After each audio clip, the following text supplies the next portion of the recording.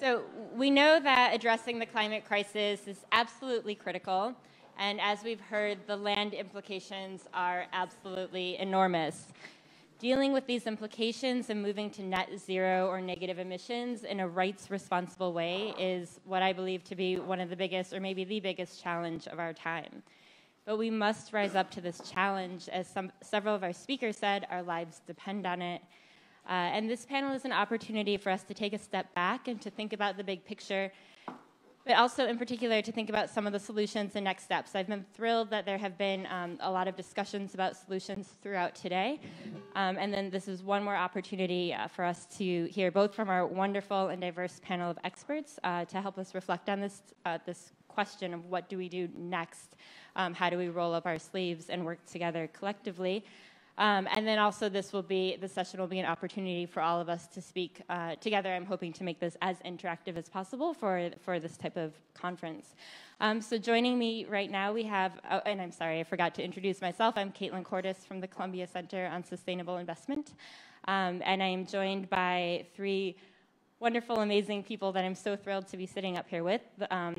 Immediately right next to me, we have Cynthia Rosenzweig, who is a senior research scientist, the head of the Climate Impacts Group at NASA Goddard Institute for Space Studies, also the co-chair of the New York City Panel on Climate Change, and one of the co-authors of the IPCC's report on climate and land that she is literally working on as soon as today, with a deadline tonight. So we're so grateful that she managed to get here, and we will let her go as soon as this panel is over so she can rush back and get that deadline finished.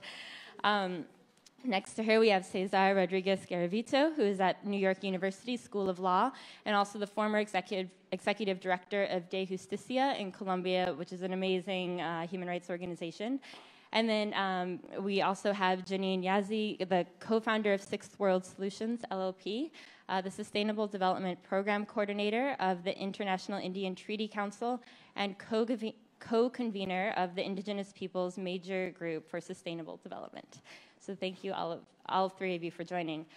I'll start with César, because we just on this last panel, we're talking a little bit about some of the legal issues that are relevant from a climate change perspective. And you've been involved with some really groundbreaking climate change litigation in Latin America, and you've seen firsthand the opportunities, but also the challenges or limitations that climate litigation holds. Given your experience, what actions would you suggest that we take now to address the challenges arising at the nexus of land, climate, and human rights? And please speak into a microphone. I think there's one next. Hello. Everyone, thanks so much for the invitation. It's an honor to be here. I feel intimidated by the importance of the task that Cynthia is working on, and I actually have nothing else to do today. So after this panel, I'm basically free. But I have been pretty busy, though, for the last few years, working at the intersection of indigenous people's rights, land issues, and climate change, mostly in the Amazon region, but now at NYU, really looking at other regions and countries of the world like India, some countries in Europe. And as I expand the type of work that I've been doing with friends and colleagues from Latin America and elsewhere, I am encouraged by the growing awareness of the need for integration of the fields and approaches that would otherwise be on separate tracks, specifically indigenous people's rights issues, climate change and climate governance issues, and the more generic field of human rights. And more recently, and very encouragingly, interactions and productive conversations with scientists. So I will refer to two specific instances that, to my mind, condense these intersections. And if there's time or interest in the Q&A, I'll be happy to elaborate more analytically about how we could take those intersections forward.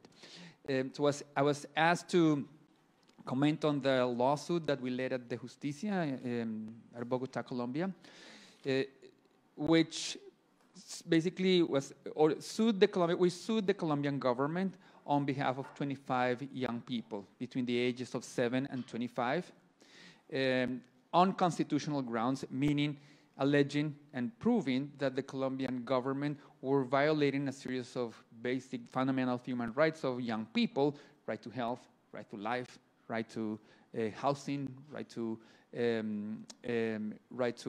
clean environment, because of its inaction with regards to deforestation in the Amazon region.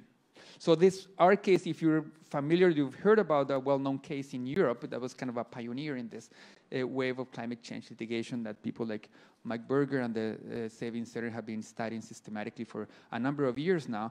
The Urgenda case in the Netherlands got the Dutch government to increase its commitment in terms of the carbon emissions reduction relative to what they had promised in 2015 in Paris.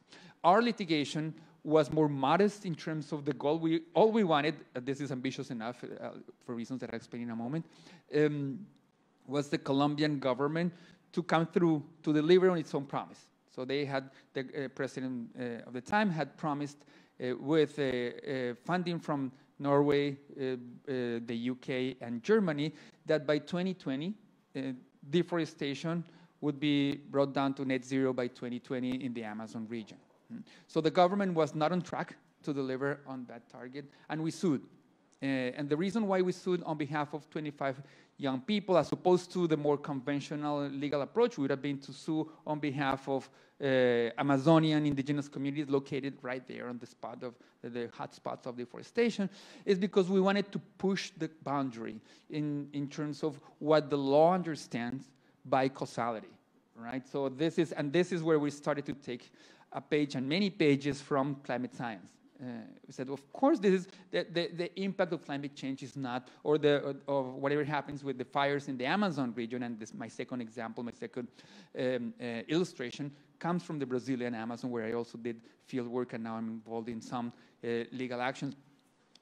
We know from climate science that the reverberations, the impact of the lack of action on deforestation in the Amazon is felt around the globe. But we didn't want to go as far as to sue on behalf of someone in Fiji or the Bahamas, but we did want to sue on behalf of young people located around Colombia, which was kind of ambitious enough in terms of legal doctrine. And second, we wanted the court to explicitly assert and protect the rights of future generations. Right? And this is also something that the law has had a hard time with. International human rights law, the constitutional law, it says, if you read the Universal Declaration, it's a fantastic assertion of human dignity, but it all stops at the level of living generations, right? So nothing precludes, from a literal point of view of the reading of the Declaration and then the Bill of Rights in international human rights law, nothing prevents one generation from living an uninhabitable planet to the next generation, right? So this is what we also claimed in the lawsuit. So make a long story short, it took us 1 year to look at the different approaches that people had attempted in different parts of the world. And maybe this is a first generalizable lesson, at least in the professional circles that I'm more familiar with, meaning human rights scholarship and lawyering. There's incredible fragmentation of efforts, right? So each organization tries to do its own thing. We compete for funding. We duplicate the wheel. We reinvent the wheel, and we put out 100 reports on a single issue, as opposed to doing what the journalists, for example, have learned to do with initiatives like the Panama Papers. Collaborate, and come out with a bang. So that's one idea. If we could be, as a field, more strategic, and this is what I'm trying to do partly now with colleagues in different parts of the world and also here in NYU, if we could look more systematically, if we could have a systems view of litigation and the use of human rights law and instruments, so as to hopefully be more collaborative and more strategic about where we pick our fights and where and which fights. So that's one lesson. And finally, so the story has so far a happy ending in that we litigated this case all the way to the Supreme Court of Colombia. We won, and not only did the court grant all our petitions, but it also threw in a really interesting idea by recognizing the Amazon region as a subject of rights. So we're in the process of working on the implementation. Next month, there's a series of hearings, public hearings, in which the Colombian government will have to be accountable before the Colombian press and the public opinion on what's done, what it's done and hasn't done to comply with the court's orders. So that's deforestation came down for the first time in several years this year. That, of course, cannot be attributed to the ruling or to the litigation, but certainly at least a minor role has been played by this effort in terms of making this issue quite salient and visible. And I'll end with a shorter story about Brazil, which shows what a non-integrated approach leads to climate change, land, and indigenous people's rights. So in 2012, I was lucky enough to visit the state of Pará in the Brazilian Amazon, capital city Belém, where maybe some of you have heard about the Belo Monte Dam, third largest dam in the world, very contentious, and that was a clear case. For any practical purpose, that was kind of a textbook case of violation of the rights of indigenous people to be consulted before any large infrastructure project goes forward in their territories. Also, it's protected by that right is protected explicitly by the Brazilian Constitution. The Brazilian government decided to bulldoze over that the protests and the opposition of not just indigenous peoples, but social movements in the Amazon region. Project goes forward. The dam gets completed. First stage in 2016. Now it's about to be completed. And now the warnings of both scientists from 2012 and activists at the same time who said that if projects like Belo Monte went ahead mindlessly, the Amazon could reach a tipping point and turn into basically a dry savanna. And that would make Belo Monte or large infrastructure projects like Belo Monte useless because there would be no rain, right? For the dam to operate and produce electricity. This year, I feel, and I don't think the activists and the lawyers in that case feel any validation for this because it's a very sad story. Now, this year, one of the peer-reviewed reports or journal article that came out on the Brazilian Amazon and deforestation shows that the Belo Monte Dam will be able to produce only 60% of the electricity that it was built to produce because of the radical disturbance of the water cycle, right? So there are no trees, humidity doesn't get recycled, there's less rain, and as a result, there's not enough water to produce electricity. So talk about the impact of teasing apart, of separating variables that should be integrated. And if the Brazilian government and the companies that invested in the dam had paid attention to voices that demanded a more holistic, ecologically sound view of the 360 repercussions of that particular project, we would be in a different place. Thank you so much. Cynthia, I'll turn to you now. As I said, you're a leading climate scientist. You've worked and you are working on the Climate and Land report right now. So could you please share with us some of the findings from that report and some of the recommendations for solutions and next steps as well? Is this on? Yes. Good. Thank you, Kaitlin. Thank you for inviting me to come and be part of this important all-day-long meeting. Sorry I wasn't able to be here for all of it. I want to share some of the key aspects of the special report on climate change and land that the IPCC released in August. The special report, a different special report came out yesterday on oceans and cryosphere.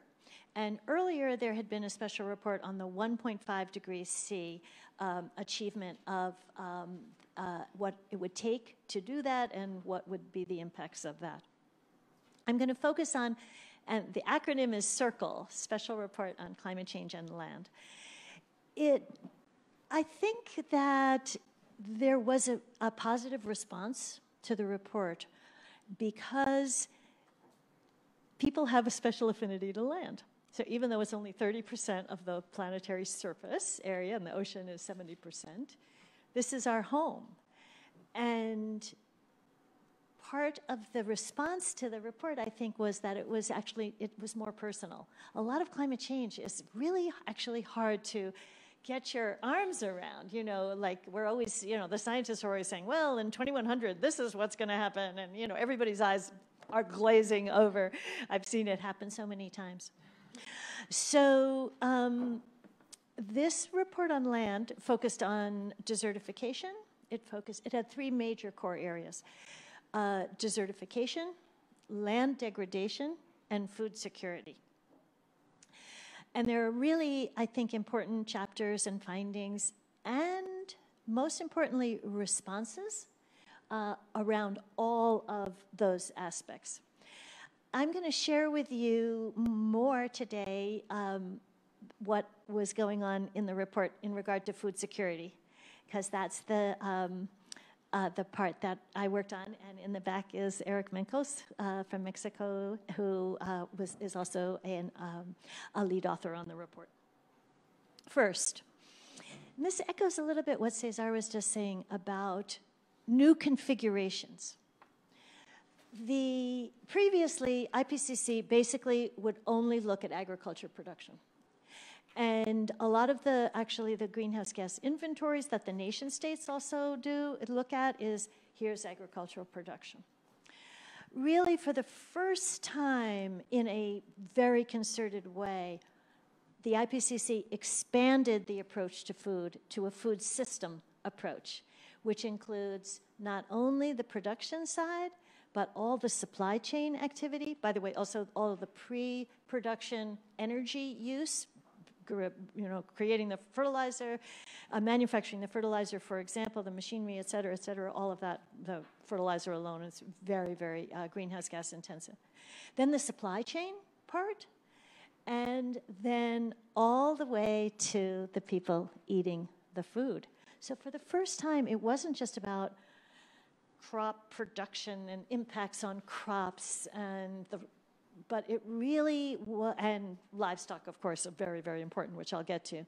But it really then created a new configuration. And that's, by the way, I think, from being at many events, and I'm sure many of you all were at many events this week, and I think what's emerging is really new configurations that are actually what are needed to go forward for climate change solutions, similar to what you were saying about bringing together those groups. The other focus was on food security. So we used a food security lens, and that also brings the people into it. So again, there's availability. That's the production side, but then there's the access side with all the socioeconomics, the ability and access to obtain food. There's the nutrition side and utilization. And then there's the stability part, very, very strong links to climate because of increases in extreme events that are already happening and that are projected to get worse. So when you look at this new configuration, the role of the food system is absolutely bigger than we had really realized before.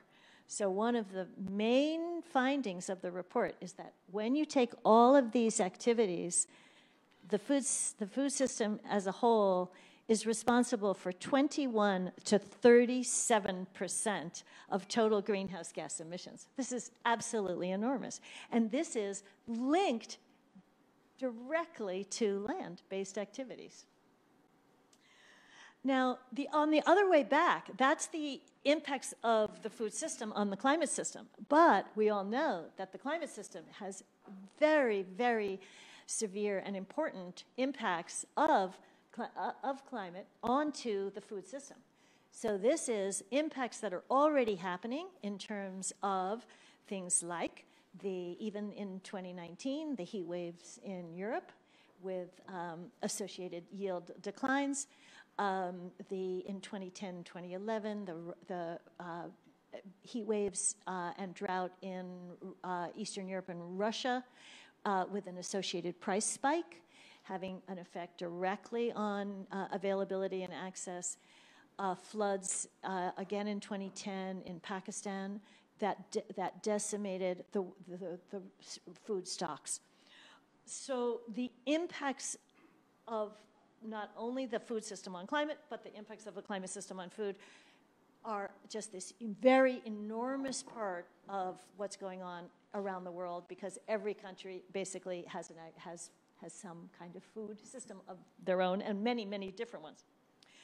So turning to the solutions, and this is I think also what distinguishes this report, which is that there were many, many dozens of solutions that were brought forward. So it was actually, I think, also why there was a positive response to it was because it wasn't all gloom and doom. It's that there are many, many, many things that can be done across this entire food system with the land. But there is a big but. And that has to do with, in regard to land, the competition between food security and climate change mitigation in regard to bioenergy and carbon capture and storage.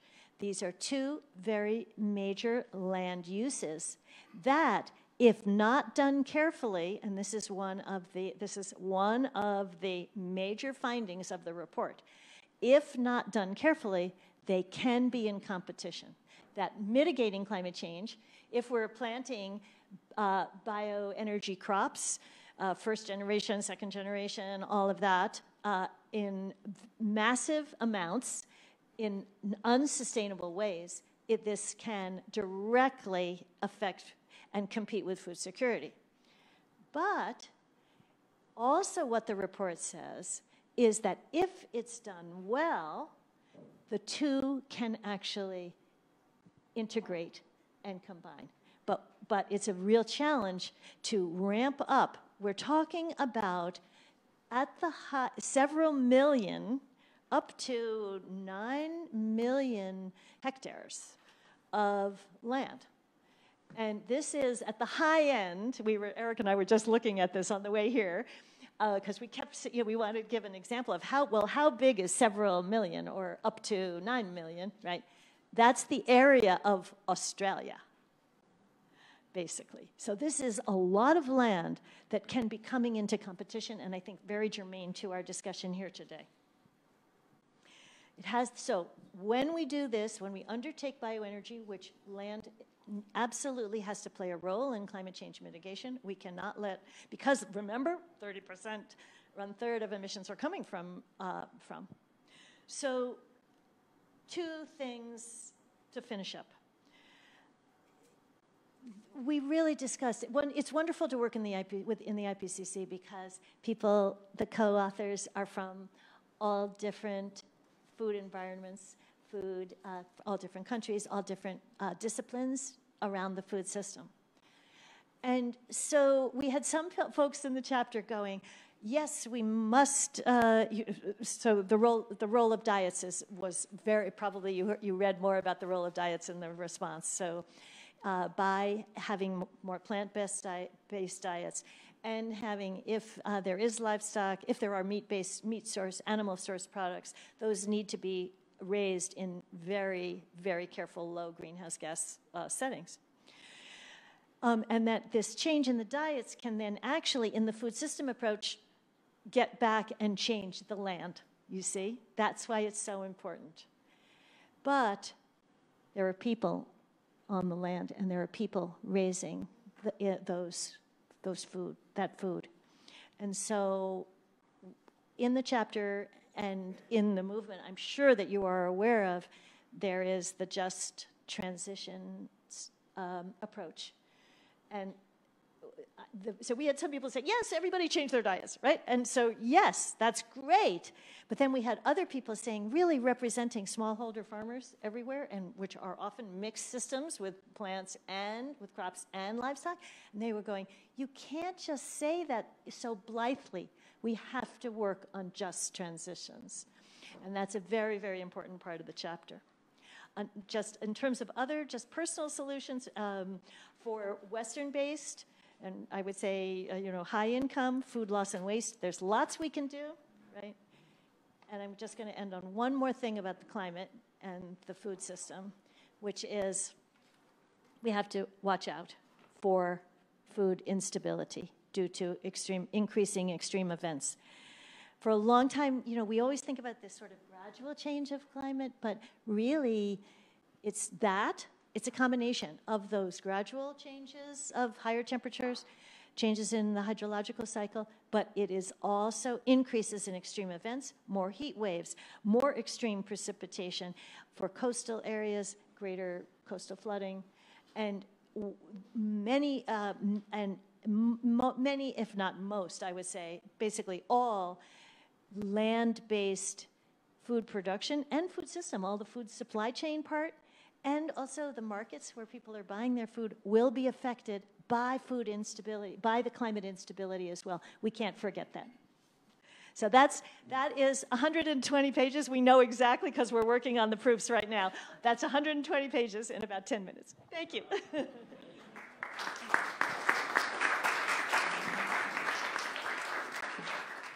Thank you. I think you just saved us some time for having, we now don't have to read all 120 pages. Yeah.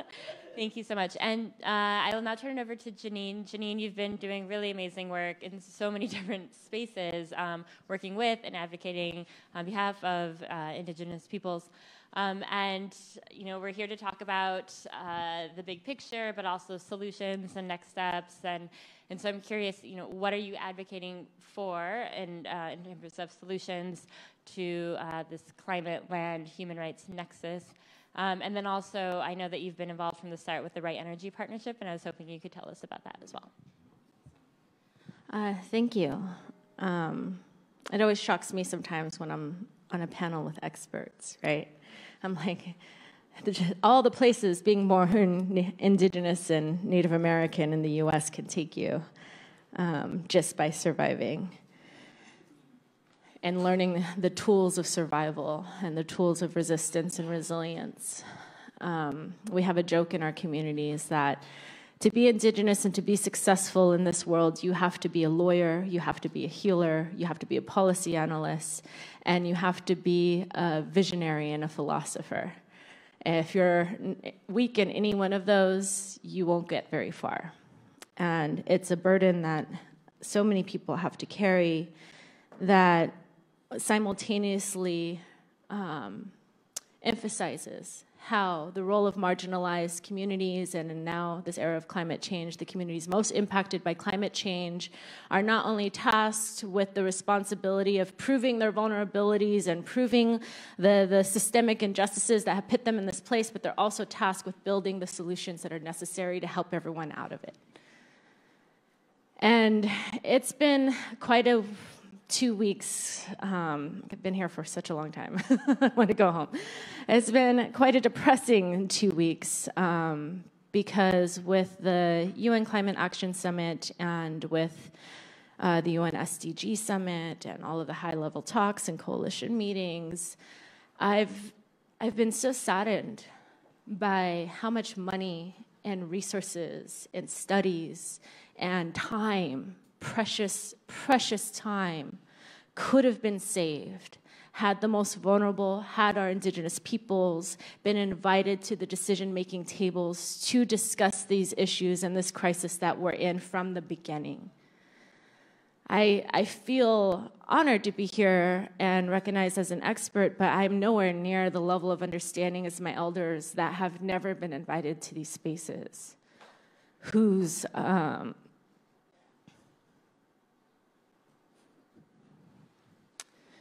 lives continue to be compromised and lost, and who have been for generations repeating these messages that we have to work together, that we have to move beyond these silos of these institutions and these legal frameworks to actually develop the viable solutions that are necessary.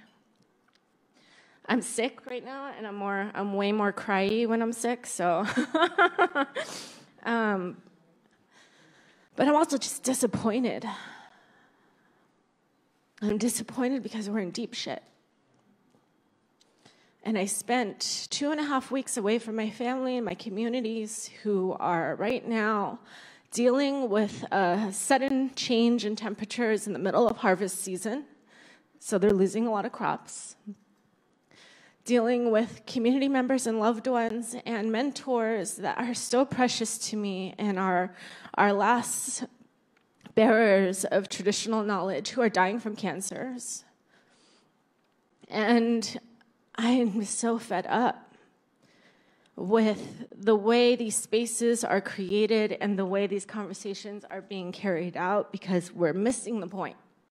So I want to share with you a few reasons why I'm going to present this solution to you and why Indigenous peoples are so dedicated to ensuring that in all of our discussions, not only are we integrating the voices of the most marginalized groups, but we're constantly fighting for using a rights-based framework in all of our work and building resistance together.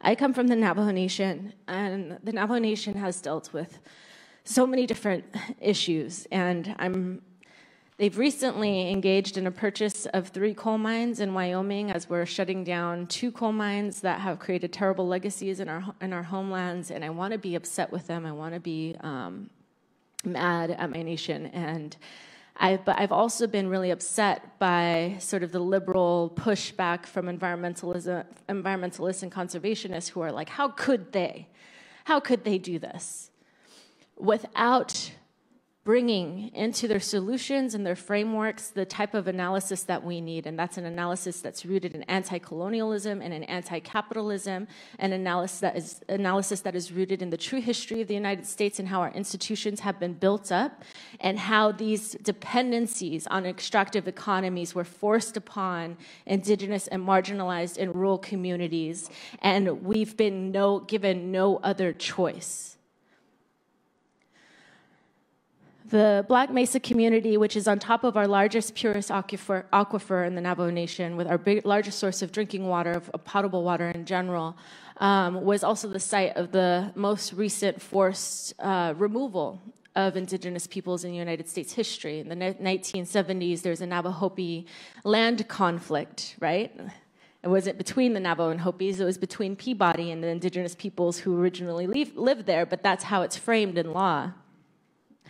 This removal has embedded a long history of historical trauma in our community, so that as we're now listening to the climate debates about migration and what we do on our borders, we're feeling this in a different way because we're witnessing what it means, we know what it means when people are forced to leave their homelands and to jump from the frying pot into the fire, so to say. Because these migrations aren't happening from the so-called developing nations into developed nations. They're happening from poor, marginalized, colonized communities into other poor, marginalized, colonized communities. And when they're happening from rural areas into the urban areas, the culture shock, the lack of ability to deal with the economic consequences of that, of then being thrust into these fast-paced economic structures and systems, is going to create another crisis or exacerbate our existing crises of inequality, economic inequality in our communities. I also come from communities that were impacted by the largest uranium mill tailing spill in 1979, coming from the Church Rock operations. And so as a result of that, and all of the other forms of extractive economies that are coming around here, we don't have the luxury to talk about climate change adaptation and mitigation without also addressing the legacy of settler colonialism and extractive industries in our homelands, because these feedback loops are compounding the issues that we're dealing with. So not only is our water already contaminated, not only is our soil already contaminated, but with the desertification that is gripping the Southwest United States right now, this is increasing increasing exposure, and this is increasing water insecurity, and this is collapsing our existing food systems. And the answer is not large-scale agriculture. The answer is not just transitioning to solar power and to wind power. The answer is in dismantling settler colonialism and doing that in every field that we're in. And we're running out of time. We've been running out of time. When I say dismantling settler colonialism is necessary, I say that because, and even in our solutions, and even in these places where we're supposed to be coming together and building the pathway forward for our global community, we are dealing with the virus of white supremacy, heteropatriarchy, and mechanisms of power that are rooted in these viruses. You know, every time you get a virus on your computer or in your body, the only way to address it is to first name it, to first identify it. And for us, with our experiences with cancers and the pervasiveness in which that can invade your body, chemotherapy takes both the good as well as the bad. And if you're lucky to survive, you'll be left with just a piece of yourself. But it's necessary.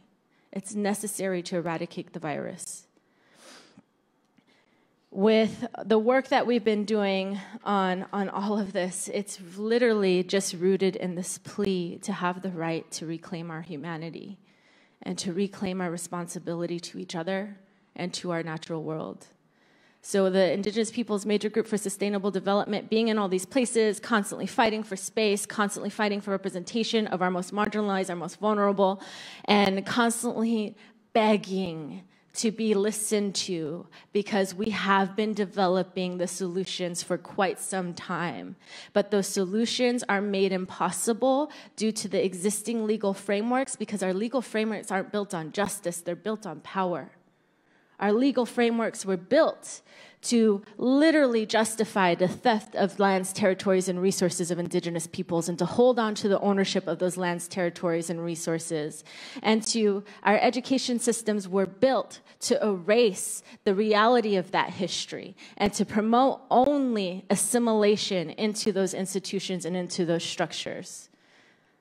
And we're seeing the result of all of that in our military-industrial complex, in our prison-industrial complex. And until we address these issues as a whole, that's what we mean by systems change, and that's what we need for our solutions going forward. So we had no choice but to develop the Right Energy Partnership as a means to begin to use this language that's being used, to create these protocols and these practices that are necessary to deal with the frontline communities in a just manner. Not consulting them, not using allegories of their sad stories only to push more neoliberal policies, but to actually bring them into the development of the solutions. And one of our projects is slated to begin in Indonesia. And an example of the beauty that people bring to these projects is that it's a hydroelectric project. And it was built and structured from conception, looking at both the production of the materials that would be needed all the way to the waste cycle, looking at the community governance system that is needed to inform just, gender-balanced, inclusive community decision-making. And they took trash, aluminum, cans, waste, to turn those into micro propellers, to create energy that is enough to sustain the community, and to share this information. Because knowledge sharing is one of the big platforms of the Right Energy Partnership, to share this information for other communities that can deal with it. So you're taking waste out of the ground, you're producing a solution that's going to provide energy in a just manner to all of your community. You're building community empowerment and cohesion. You're utilizing and integrating traditional ecological knowledges and practices, because to make sure this project works, you have to take care of the river. You have to take care of the ecosystem around it. You have to take care of all of the forms of life that are dependent on that river, which is why they used microstructures in order to do this, not dams, not large propellers, not producing energy to sell back to the market and the main grid, because those processes and models did not serve us before, and our children deserve a better way. And so I know I'm speaking to a room of mostly lawyers. and also researchers and academics. And my plea to you is to please partner with us, listen with us, learn with us. We don't have all of the solutions, but we have been fighting to maintain a pathway and a way to develop those solutions together that can address this true history, that can integrate healing into the partnership development and into our interactions and relationships with our communities, because that's a huge component for all of us, right? We all need to heal. We all come from some form of trauma that we've inherited or that we've experienced throughout our lives, especially our women.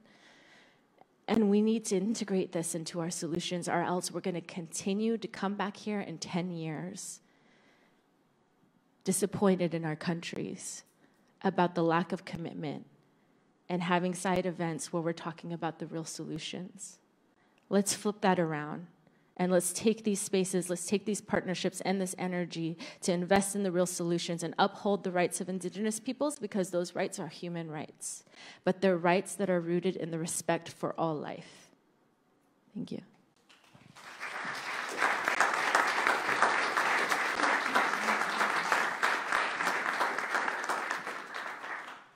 Thank you so much, Janene. I thought I was going to be the only one crying today, but it's a long week. And I am so delighted that Professor Gerald Torres is here with us today. He's the professor of law at Cornell Law School, a leading thinker on environmental law and critical race theory, with experience working in government as well, and also has done some amazing writing, among other things, on settler colonialism and how that's been the kind of the relevance for legal strategies, thinking about climate change, et cetera.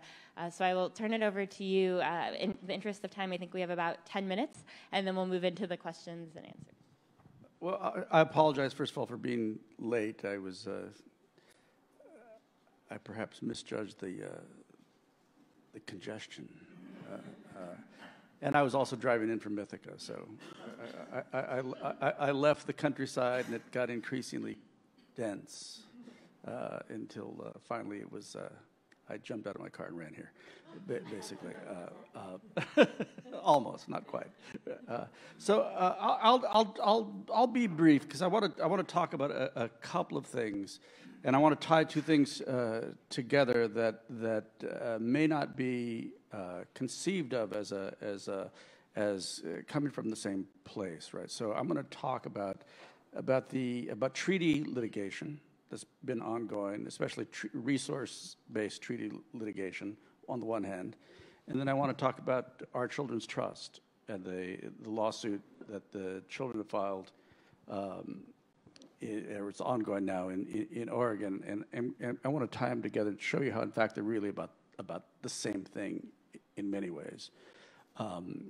So one of the, I'm not going to recite the whole history of treaty making in the United States, but many of the treaties that Native people entered into carried with them guarantees that the tribal members would have access to both on tribal land and off tribal land resources.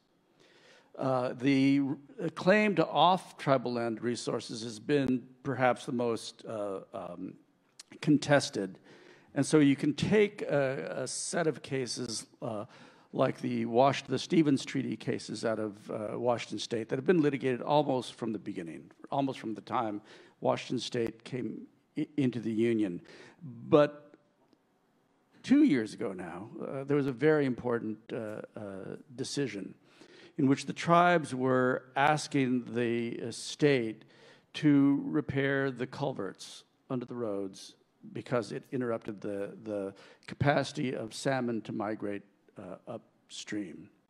And thus, if they couldn't migrate upstream, the stock of salmon, which the tribe had a treaty claim to, would be dissipated.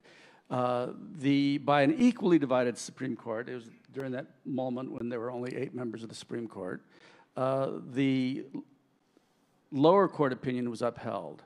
And what the lower court opinion held was, first of all, the practical thing, that the state had to begin to remove these culverts or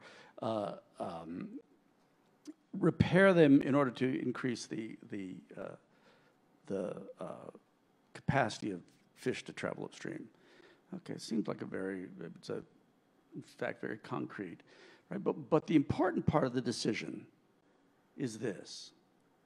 The important part of the decision is that the treaty, of course, guaranteed not just the right to fish, that is the right to have a chance to try to catch a fish. It also guaranteed the right for fish to be there. That it actually had to be something that you could catch. And so that meant that the two things are true. One is any fish that were stocked by the state became part of the resource that was available to the tribes, one. Two, that the tribes had the right and ability to intervene on state decisions that would have an impact on the resource.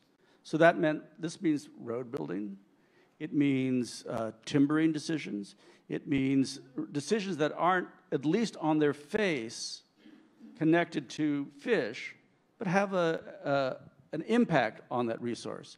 While this was going on, the solicitor in the Department of the Interior issued an opinion letter that essentially said that the tribes in Maine have an environmental right to intervene in state and federal procedures that can or may have a deleterious impact on the resource that's guaranteed to the tribes through treaties.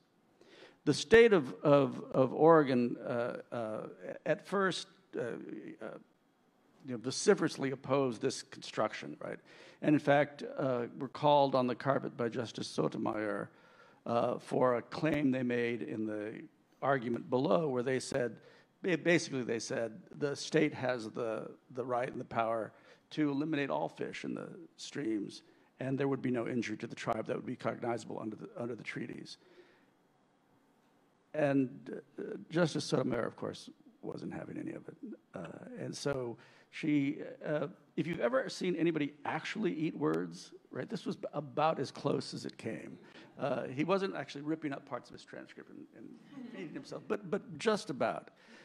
But what emerges, of course, from this is that the resource interests that the tribes have carry with them an environmental right? A right to protect the habitat and to influence decisions that affect the habitat, and are tied to, in my view, the enforcement of the trust duty that the federal government has and that it undertook in relationship to the tribes for the maintenance of that resource. So it's an opening into the question of, in my view, it's important just for the tribes, but it's even more important because it asks a really fundamental question, and it asks the question that the children in our children's trust are asking. And that is, what is government for? At root, that's the question. It's not what is the government doing, right? It's a question about the fundamental legitimacy of government actions. And the idea is that if the government isn't acting to protect our interest in things that we can't do for ourselves, or to protect those resources that are incapable of public, in the sense of state ownership, or private in the sense of just private property ownership, but are public in a broader way, like the atmosphere, for example. That if they are not acting in our interest in the protection of those resources, they are acting contrary to the reasons that all of us would have gotten together to create a government in the first place. So that the environmental claims that the tribes are making and the environmental claims that the children are making in Oregon ask a fundamental question, right, about the legitimacy of government action. And one thing that we need to do going forward, it seems to be, is to interrogate every decision according to that metric. According to that metric. That is, government exists to do those things which we can't do for ourselves. Right? And if it is not acting in our interest as it does those things, then why is it doing it? It's a fundamental question of legitimacy. So when you think about climate change, and the stuff I'm working on now is actually about social movements and the way social movements actually can produce durable legal change. And the climate change is, of course, perhaps the most visible emerging social movement currently, right? But at root, it's asking that question. Years ago, I wrote an essay called "Who Owns the Sky?" Right? Because what I wanted people to focus on is that there are those resources that, in fact, belong in common, not in common to all of us, and for which the state has an obligation to speak to us about how it maintains those resources. Obviously, the biggest challenge, right, is the earth is on fire, right? It is how the government is going to act consistent with continued life, right? And that seems to me the biggest and most profound question we can ask. It will have expressions from the various communities. It involves economic systems. It involves in which resources are distributed so that people can actually live. But it asks a fundamental question, which is, if states don't exist to preserve the capacity of people themselves to live, then is the state legitimate?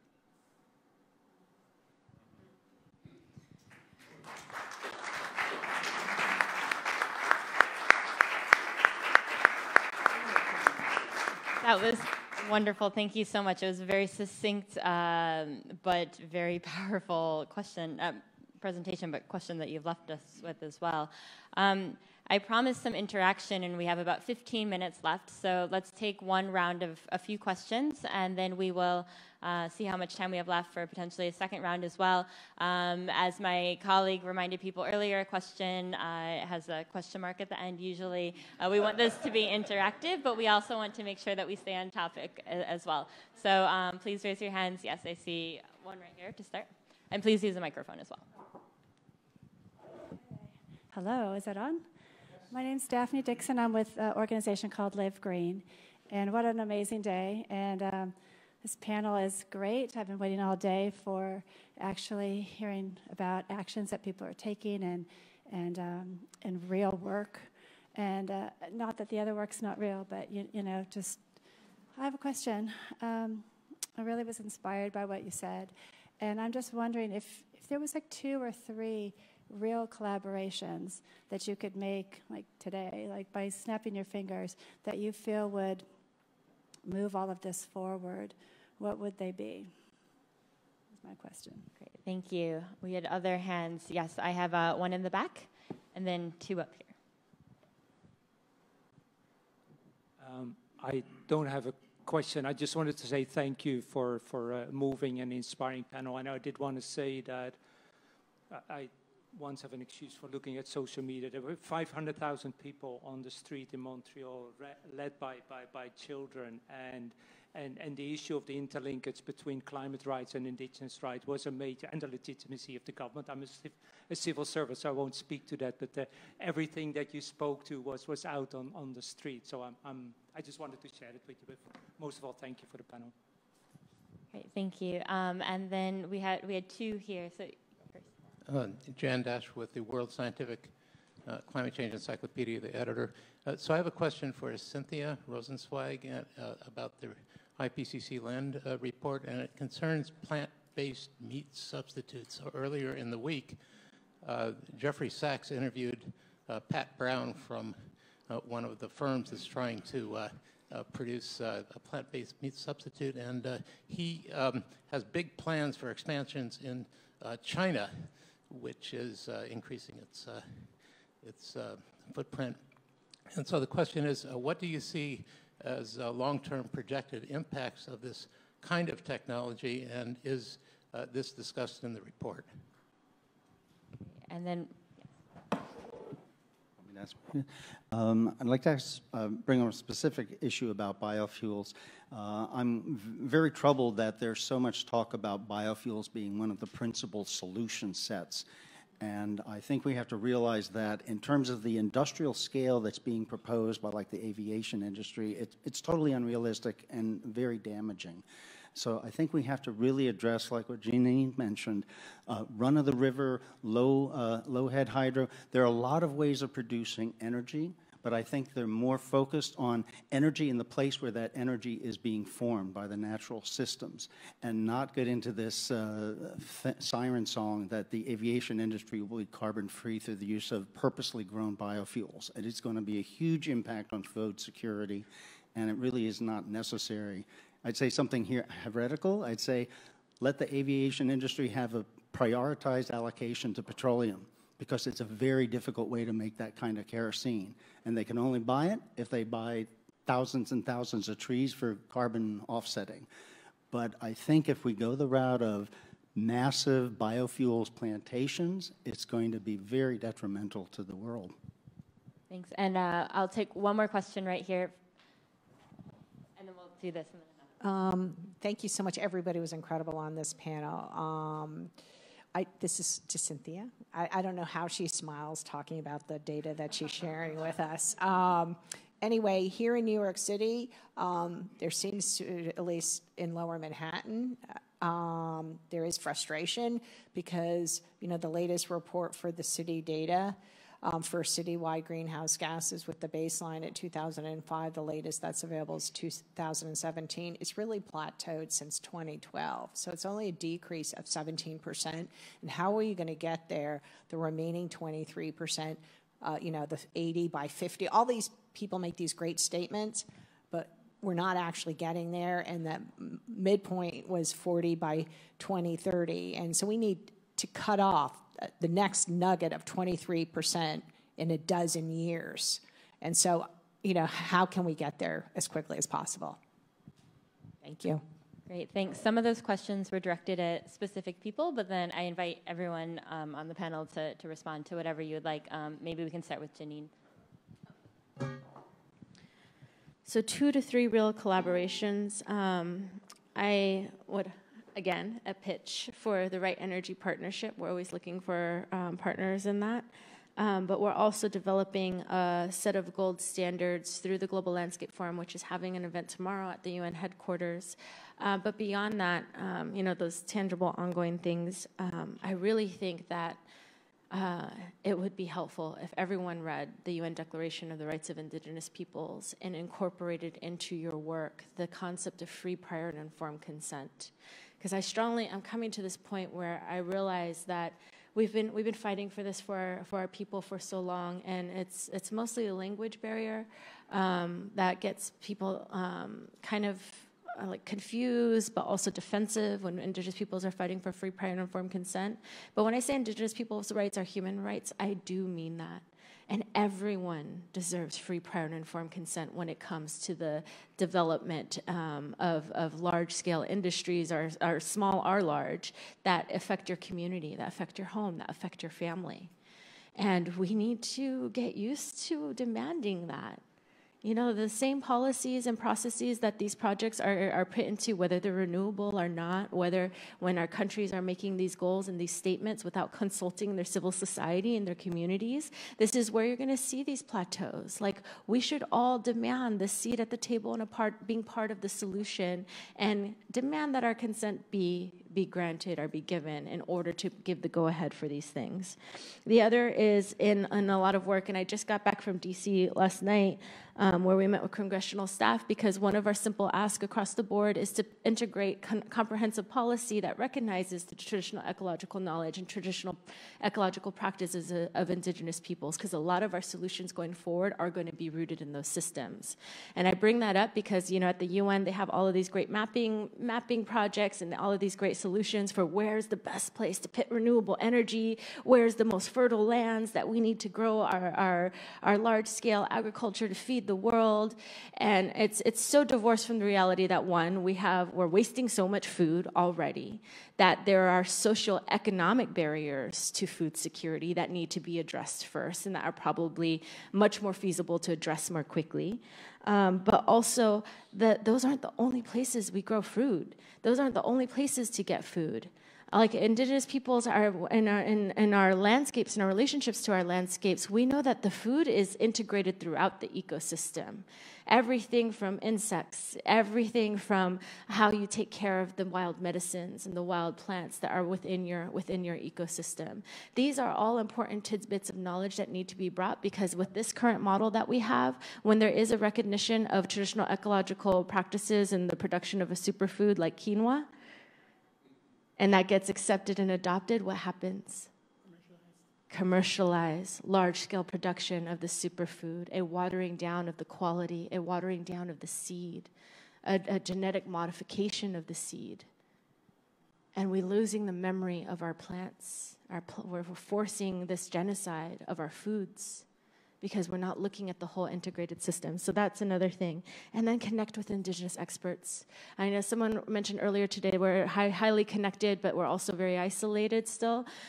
There's an indigenous expert for almost any field you can think of. There are books that have been written just pleading to be read that can offer these solutions and offer these alternative viewpoints. And I strongly encourage, use Google. It's your friend sometimes.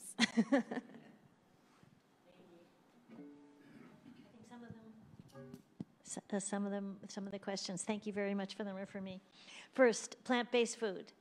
So the report does include them, and basically what the authors came together to say is there are promising technologies, they are emerging, and a lot more work needs to be done. This is not only the plant-based, but the cellular, cultured, and also we do include insects as well. So those things are covered.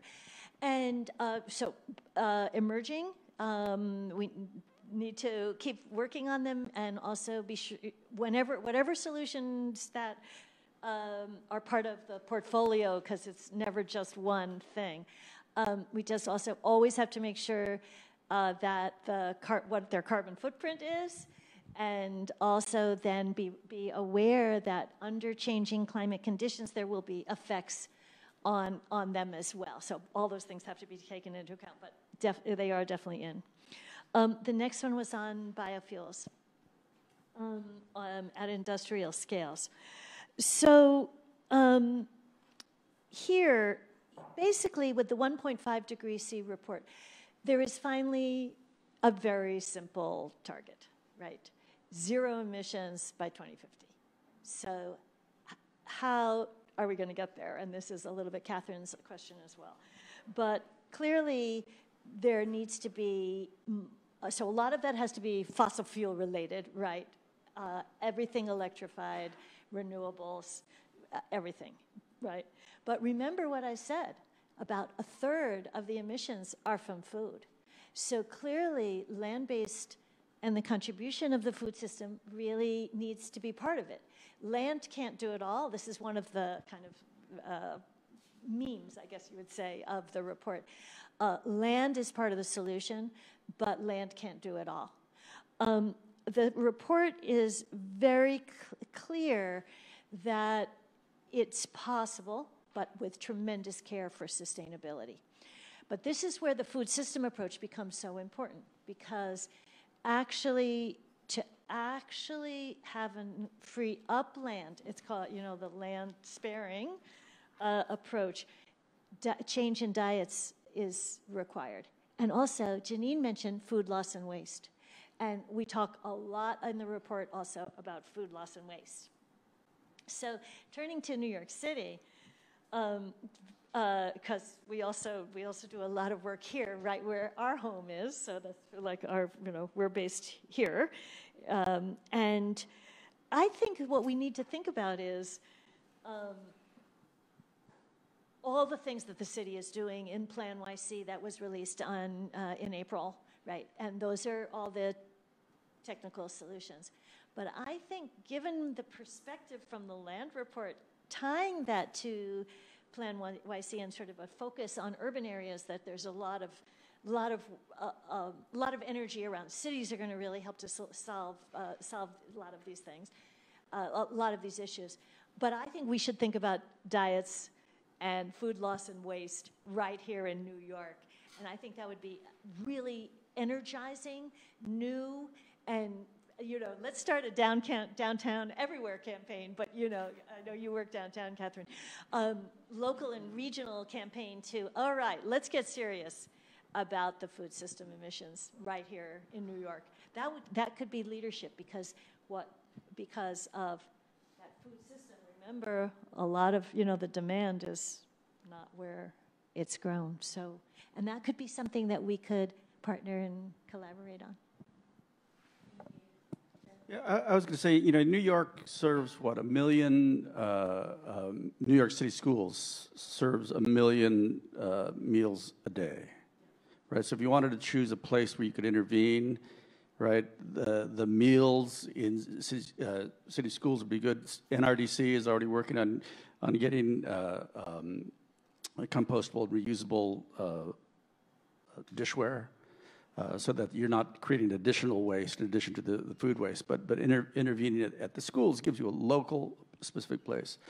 Another hat I wear is I'm global chairman of Earth Day. So I invite you all to celebrate the 50th anniversary next spring with us with a massive global action. And so one thing I've looked at doing that work, right, is that when you analyze voting patterns, right, the most loyal green voters historically have been Latinos, right? So if you want to do environmental work, register Latinos to vote. Right? You want to do something specific, register people to vote, right? It doesn't sound like you're doing environmental work, but you're doing environmental work. Right? You want more people to vote, be registered to vote that are going to vote consistent with your values, which you're not permitted, I guess, supposed to ask that in advance. Well, but I can tell you the data illustrates that, right? And as to food, right, I urge you all to, one of the creators of Earth Day, Dennis Hayes, right, he and his wife wrote a book last year called Cowed, and I urge everyone to read it. It did cause my daughter to exclaim after reading a few pages, "Oh my God, there's cow in everything." It is kind of disturbing in that way. Yeah. I want to come back to the question of collaborations and briefly highlight a couple that come out of the case studies that I described in my presentation. So in terms of the lawsuit that I led in the Amazon region, which is kind of the Children's Trust for the Amazon, although because of the constitutional law system fast-track procedure that we used, the decision from the Supreme Court of Colombia came down a lot faster than the Juliana case will be decided here. But there was at the heart of that case, and there continues to be at the heart of that case, strong claim about the need for intergenerational collaboration, right? So bearing in mind the rights and the livelihoods and the planet that young people and the unborn will be having to live with. And that's a hard one for both policymakers and for lawyers, because the issues of standing, the issues of how the international human rights framework has been drafted, all the language seems to point to the fact that all the protections are designed for existing living generations, living human beings. So that's pushing the boundaries in the same way, and this is the second collaboration that I wanted to highlight, coming back to the issue of FPIC, of free, prior, and informed consent. The other case study that I briefly described of the Belo Monte Dam in the Brazilian Amazon is one such case of a failed opportunity to listen. Right? And this happened in 2012. It could have been stopped. And in only a matter of 7 years, we're already seeing the impact, the disastrous impact in terms of deforestation, in terms of, as I said, and this is the sad irony of the case, of the uselessness of the dam that was built because deforestation now affected the rain cycle. And there is no rain to feed the dam. So the dam is, for all practical purposes, useless. Billions and billions of dollars sunk into that infrastructure project. It could have been saved if indigenous peoples and other socio-environmental activists in the region had been listened to. Back then, they were pushed out of the conversations. They were not consulted, not even consulted, let alone given the decision to say no. So at this point, this is where I'm encouraged by that development, the coming together of indigenous people, say, from the Amazon region and the Standing Rock struggle here, and science, showing that in some places of the world, and to some extent, just saying no is part of the answer. Right? That's one possibility that we need to consider seriously for the first time. Say no. Great, thank you. And because of the time, I'm sorry, we don't have any more time for questions because I promised Cynthia she could run back to working on her report, and we are at time already. But I do want to first say a huge thank you to my panelists here. We really, really appreciate your taking the time to do this.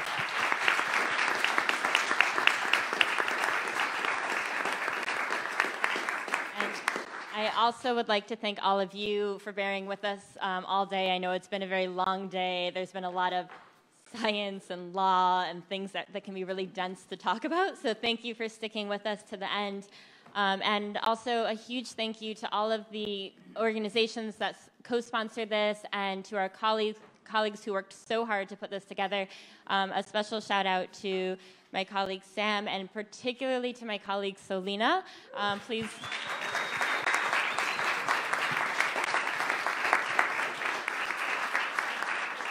Alina worked so hard putting together this conference that I told her she has to take next Friday off, and I hope you all encourage her to do so.